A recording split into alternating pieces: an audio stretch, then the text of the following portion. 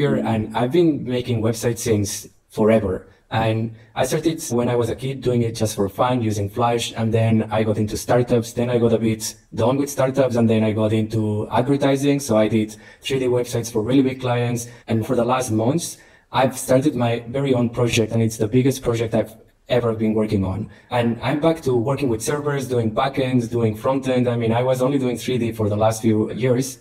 So it's been quite exciting to check out the new state of things. And for the last 2 weeks, I've been working on user profiles and I've been documenting the whole process. The result is quite fun, and I think the process is also quite fun. So if you want to see how a full stack developer creates a social app, you're at the right place. Let's get started.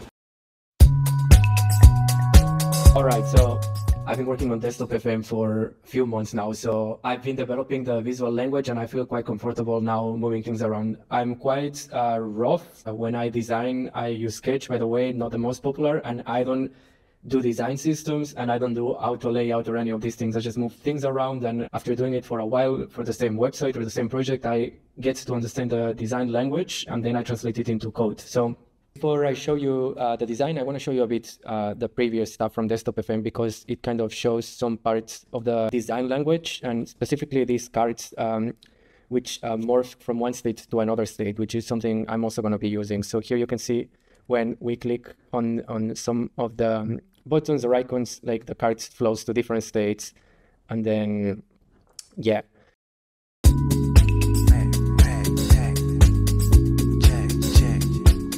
So this is the design I've been working on today.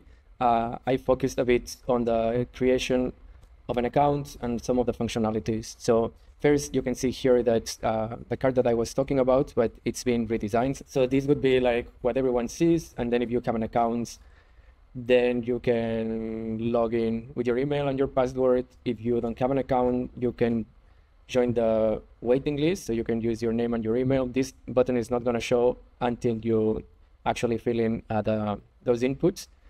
This is for if you get an invite, then this is what we're going to show you from this screen which asks for the email and the passwords, where then we're going to ask for the name and the username.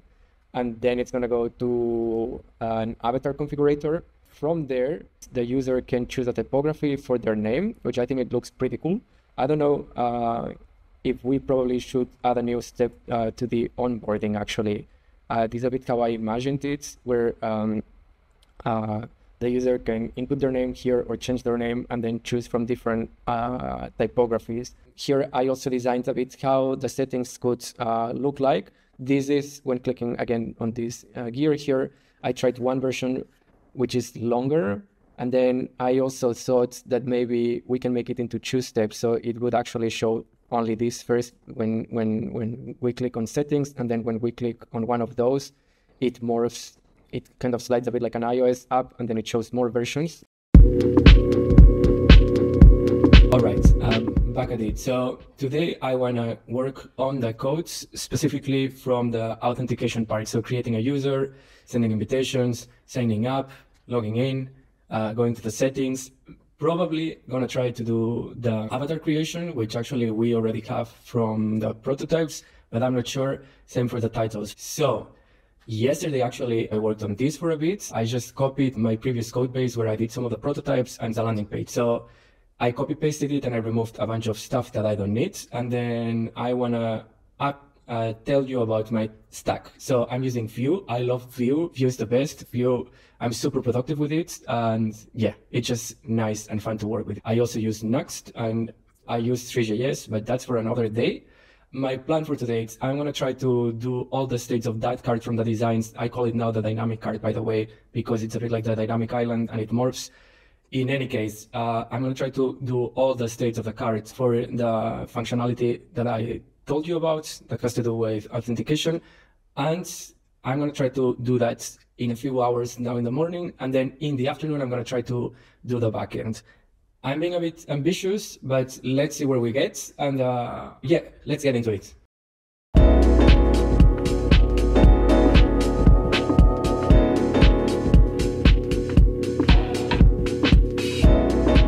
All right, so it's around noon. I've been coding for a few hours now, and I spent more time than I thought taking care of server-side rendering. And the thing is, I really wanted to have this kind of dynamic carrots that flows from one state to the other. And the thing is, we're still making a website, so I want URLs to work. So the other thing is, I would ideally like that what comes from the server is the content that we're showing at that point. So that took some time, but it's working now. So if I refresh from here, it reloads immediately from here. I also added keyboard keystroke event, so I can just press escape, or I can click here, or I can actually just use the navigation from the browser. And of course, this is still not validating, but I made it so it only shows this button when clicking, and I did spinner. So I also redesigned the cover state. I call this cover, and you might remember that I had also kind of a vertical portrait kind of card, but the thing is, when designing these kind of dynamic islands kind of things, it's good to always change the width or the height, so the user can have the feeling that there's some change in the state. And I had been doing this kind of dynamic blogs for a while, and I already have this intuition, but this got kind of reinforced when I read this amazing article that I recommend everyone to read. It's from Benji, from this company family, and they do a really beautiful app where they use also these kind of cards, and he goes into detail on how he designs them. So that's a bit where we are now. I want to add a few more states for the sign up, and then we can start working on the backend. I'll be back in a bit. See ya.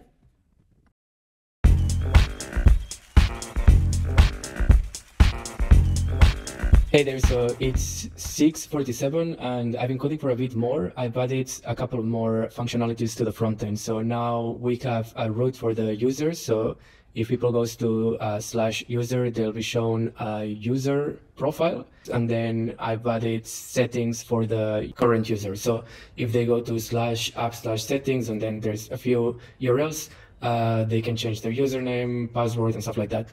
And on the front end, I've also added this really nice feature, which is that now I can add transitions that go from right to left or left to right, or this sliding animation in the dynamic card. So I think that helps a lot with the context. And of course, I also added keystrokes for escape to go back.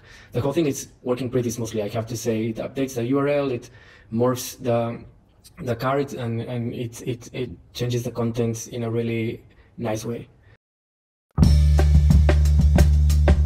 All right, guys, so it's 10:40. I've been pushing today. The reason why I've been pushing today is because tomorrow I have to do other stuff. I have another project, 3 tools, and I have to invite some people and prepare a newsletter because I'm going to open the subscriptions. In any case, I wanted to finish some stuff before I switch to something else. And in any case, I've just been having the time of my life. I haven't been doing backend for a really long time, and I discovered this pocketbase. It's amazing. I'm just having the time of my life. Authentication took no time to be coded. I mean, it works out of the box. And yeah, the API also works out of the box. Like, you can just have fun. So I've been integrating it into my nuxt setup. I got it kind of working. I made it possible to log in and to change the name and like see other people's profiles and stuff like this, but I didn't get all the way there. So I just need to refine that and add all the functionality. I'm not going to show it today, which kind of sucks because tomorrow I need to switch to the other tasks. See ya. Alright guys, so it's now Wednesday. It's been a few days since I recorded for the last time, but a lot has been going on. Firstly, I released or I opened the registrations for the beta for my other project. That was amazing. Maybe I'm gonna also document the next time that I open beta, because it's kind of exciting, and I think maybe it can also be kind of fun to watch. Also, my really good friend Ogason was playing on Deck Mantle, so I could not go.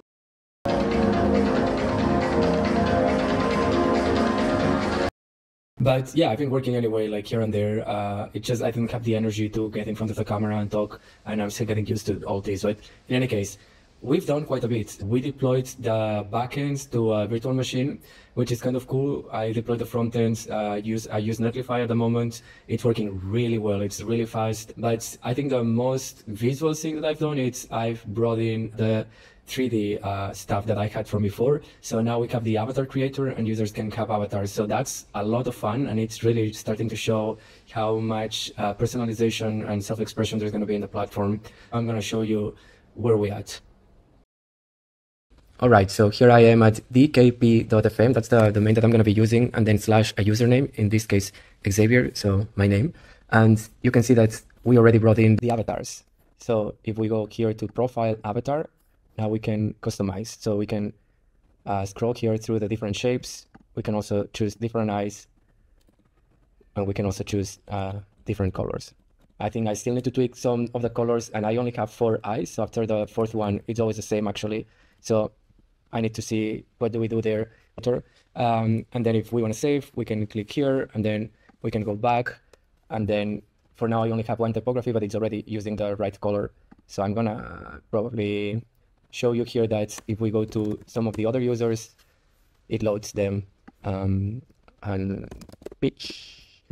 So yeah, this is fun. But yeah, next I think I'm gonna make it so we can choose the typographies, and then I think after that it's gonna be a lot of bug fixing, so boring stuff, maybe some other cute UI interactions. But yeah, we're getting there. So let's push through it, and I'll be back with you with a new update soon. So this is the name and type selector. So I use this slider like the one that we're using in the avatar editor. And yeah, you can use the arrows, you can use the keyboard, and yeah, we selected some cool fonts. I like that they're a bit unreadable, some of them more, some of them less. Also, because this needs to fit, of course, in here, I made it so you can not choose more than 5 characters. Also, some of the fonts don't support numbers, so I'm not using them, and also not symbols. So it's a bit of a weird usability thing. I think it's supposed to be a weird UI and like a creative kind of thing anyway. So it's not about like wanting to type in the correct name, but like selecting something that looks cool. All right, I'm about to share with you the final result, but before that I wanted to share a thought with you. And the thing is, I've been seeing people on Twitter complaining about how complex web development is. So let me share a story. 15 years ago, I tried to make my first full stack app with authentication, and I remember having to code all the login and all the hashing of the password in the database and all the cookie stuff. It was a full mess. And nowadays you can just use something like pocketbase and put it in a virtual machine in a cheap hosting, and you set it up, SSH, enter, run it, and boom, you're ready to go. And the same with front-end development. I don't use React. I use Vue because I feel cool using Vue. I feel like I can get into flow state. I feel like I can have fun coding, and same with three.js. And the thing is, if you think that front-end development is too complex, for sure you haven't seen how it was 15 years ago, or when Backbone came after jQuery, and it was crazy. But still, you had to write so much code and so many like binding and unbinding, and like, yeah, it was a mess. And if you think that nowadays using Vue or one of the modern front-end frameworks is complex, it's because for sure you haven't seen how it used to be. And I'm sorry to break the news, but probably it's a skill issue. And the good news is you can just learn, and it's gonna take time. Any skill takes time, but once you learn, it's fun. And then you have the power. You can add animations, you can make things feel nice, and you're gonna make something and look at it and feel it and be like, whoa, did I make this? I didn't even know I can build something like this. And people often forget about how web development is fun and about the craft. Put the time, use the modern tooling, and have fun. And after this small rant, let me show you the end result. So this is where we're at. This is the home screen. So here I added this info state with links to Twitter and YouTube, and then a waiting list that it's connected to Loops, which is an emails platform that I really love. And then we can log in. But before I show you the login, I want to show you the onboarding for new users. So people will get a link like this, And now this invitation has already been used or it doesn't exist. And I'm going to show you the backend using pocketbase. So here you can see that I have users which have a username, email. This comes by default in pocketbase, although I added an onboarding complete property and then avatar property. Then I have a table for avatars, which defines how the avatars look like. And here we have the invite. So for the invites, if I create a new record, it's gonna auto-generate the ID, and then I'm gonna click create, and this is what I'm using for the invites. So if I copy this and then I put it in here, then it's gonna show the sign up, and now it says welcome. You have been invited to Desktop FM. So now we can choose an email, and I'm gonna choose something like this, and then I'm gonna choose a password. And now we go into the onboarding. So first it's gonna ask us for a username. So I'm gonna choose Pano. Then it's gonna let us choose an avatar. And of course we can choose here from the sliders, but I finally imported this shuffle feature or random feature. I really love this animation. And I also imported the particles with the stars. So let's choose one that we like, for example, this, and then finally we can choose type, for example, this. And yeah, small detail now, you just saw a loading indicator or the card morphing into a spinner. We actually don't need to do that, but I added it so we have a bit more of a wow effect. And yeah, I don't know if you saw that small kind of shine effect. I added that because, okay, let me show you now. I can come to settings and profile and, for example, change the avatar. And before I didn't have that shine effect. So, for example, let's change this to gray, and now let's save. And before, so if I click save, you're going to see this shine effect. And before I only have this kind of notification here, but I thought it was not clear enough. So yeah, I'm kind of loving this shine effect. It's like, it makes it even more clear that, yeah, something has happened successfully. I also added it here. Oops, that slider sometimes is a bit buggy. There you go. I want to tell you also a bit about Loops. I love Loops. It's a platform for email, and it combines newsletters, but also transactional emails. So instead of using a typical SMTP mail server like Postmark, I think it's the name, or Recent, I used Loops. And the thing in Loops, I'm going to show you here. Probably I will have to blur a lot of stuff. But yeah, the thing is, if I come here to transactional, I can design the emails directly in Loops. And then I can send a JSON with information to Loops when I'm using the SMTP calls, and then it's going to populate the content. So in this case, the link here, I don't know if we can see it, but it's a variable that comes from pocketbase. So yeah, I'm going to show you. If I come here and I log out and I say login and then forgot, and then let's say I want to reset my password, and then I'm going to send it. And then you can see, again, probably I will have to blur a lot of stuff right now, but I just got an email from dkp.fm,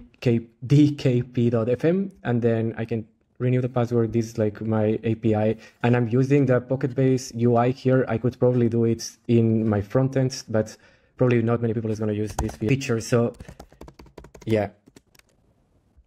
So I can just click save, and then I can go to, the homepage, and then I can use the new password.